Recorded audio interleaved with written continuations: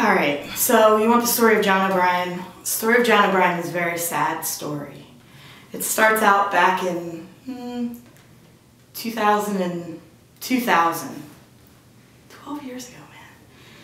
And so I'm working at a place called CD World on Route 70. It's this awesome little independently owned record shop, and I loved that job. It was like my favorite job I've ever had. We worked at CD World together, man. Does that mean nothing to you? I started there in high school and thought everyone that worked there was so cool and so musically above me, and I really respected them and thought that they were the best. So I worked there for about 4 years. One of the guys that worked there was Jon O'Brien, curse you O'Brien, who was a couple years older than me and liked a lot of cool music, and who I really thought was really awesome.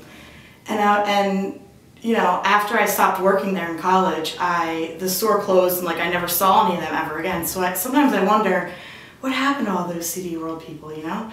So one day I'm at a Radiohead concert and I see Jon O'Brien in the parking lot, and I was like, oh my god, Jon O'Brien, how are you?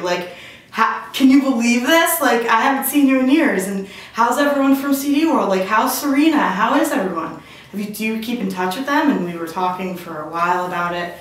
And then, you know, we went in our own separate ways and saw the show. And then a couple years later, I saw him again at Kaminsky's, and the same thing happened. I was just walking by, and someone pulled my arm and was like, Patty Ryan? And I was like, oh my god, Jon!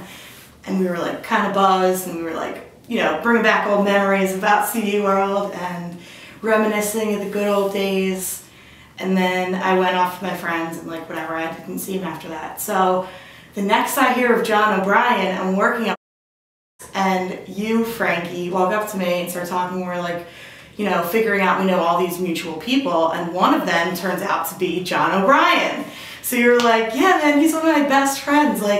Yeah, I totally know Jon O'Brien. We've been best friends for so long. And I was like, oh, tell Jon O'Brien. I said, what's up? I haven't seen him in years, but we work together and blah, blah, blah. So I think to myself, I wonder what Jon O'Brien's up to. So I look him up on Facebook and I add him, and he never accepts the request. This is such bullshit. Who wouldn't accept my friend request? So I'm like, what is going on? So whatever, a couple weeks go by, we're out at happy hour, and his name came up, and I was like, yeah, he never accepted my friend request. That's so fucked up. What the fuck, man? You can't accept my friend request? So I was like, text him and tell him to go fuck himself. So he texted him and said to go fuck himself, and he laughed or whatever back, and I was just joking, obviously. But the next time we were at PJ's was for your birthday, and I was there and he showed up. This is such bullshit! And could not have been less excited to see me. And I was like, what the fuck is going on? First you don't accept my friend request, now you're giving me the cold shoulder at PJ's. I thought we were friends and that Jon was so cool, and he totally snubbed me. I thought we were friends! And I have no idea why. So basically what I want to know is, Jon O'Brien, what the fuck, man?